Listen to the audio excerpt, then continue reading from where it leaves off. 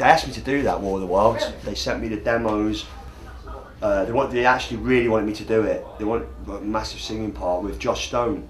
I didn't have time, and you know, it was really sweet of them to send me that. I couldn't, because it's like a tour, isn't it?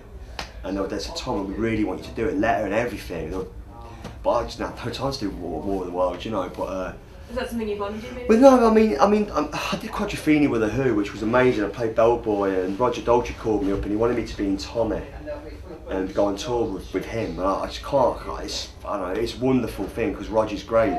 It's very nice to be asked to be in The Who as well, and with Eddie Vedder as well. It's wonderful, you know, with Zach Starkey and Pete Townsend and Rabbit on piano. Just fucking, it was great, man. You know, but I've got too much commitment, you know, so I can't fit this. I can't fit it anywhere. But he said, "Do you want to be in Tommy?" I'm like, "Nah, I can't. I can't. I'd love to be, but I can't." But it's cool, you know. He asked.